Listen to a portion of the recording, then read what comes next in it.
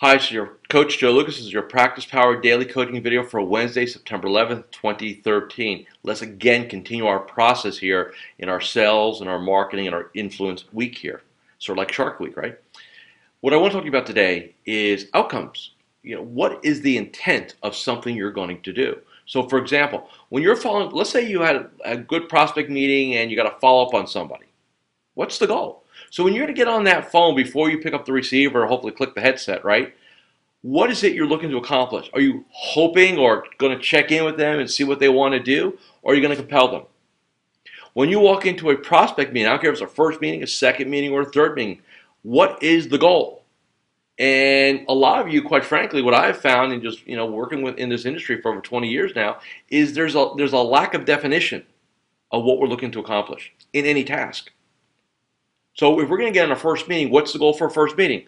Rapport, trust, right?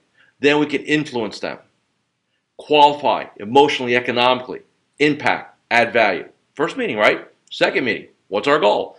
Rapport, trust, communication, right? And then we get into the technical details, make sure we're doing some test closing along the way. Third meeting, presentation, close, overcome objections, get a commitment, congratulate. Very simple. Challenge though is most of you just kind of show up. And I really do mean this. Every time you're going to interact with another human being, I don't care if it's a client or a prospect or a center of influence, doesn't matter. Before you send that email, before you pick up that receiver, before you enter that room, I want you to ask yourself this very important question. What's the goal here for me? What is the outcome that I seek? What is it that I'm committed to doing? Notice I did not use the word try or hope. It's about this intent that gives you your power, the focus. You're able to focus all your energy, all your skill sets in driving an outcome. But if you're uncertain about what you want to accomplish yourself, what do you think the other person's going to do?